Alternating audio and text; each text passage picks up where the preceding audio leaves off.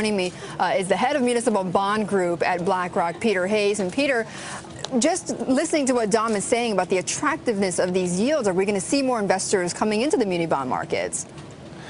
I think they may. I think certainly what we'll see more of is probably non-traditional buyers come into the market. I think the sell-off has been healthy.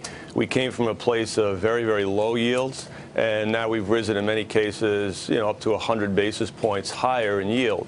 So I think that's what it's done, is it's opened up the investment to non-traditional buyers, don't necessarily need. Who would be who exactly? For instance, banks, even hedge funds, insurance companies, et cetera, who don't need the tax-free income. Typically, the municipal market is a retail-driven market, so the idea here, the higher level of rates has been attractive in that it's attracted non-retail type of buyers. I think we began to see that at the end of last week. And Peter, is it, as we were just hearing from Dom, that the issuance of Build America bonds, that is why you're seeing sort of this huge loss going on right now?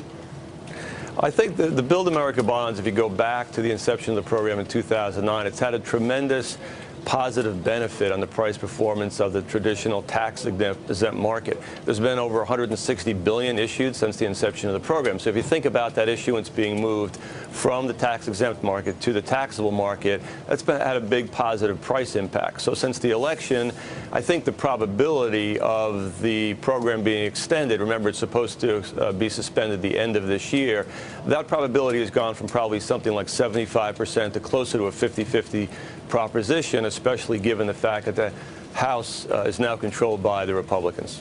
Is liquidity a concern for investors?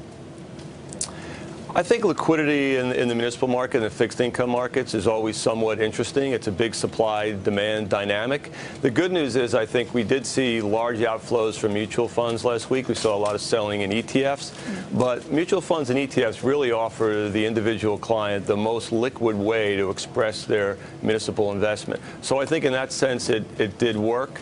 So we'll see whether they come back into the market at higher yield levels now or not. So Peter, then, given this environment right now in the muni bond market, how difficult is it going to be for governments to tap it to raise more money?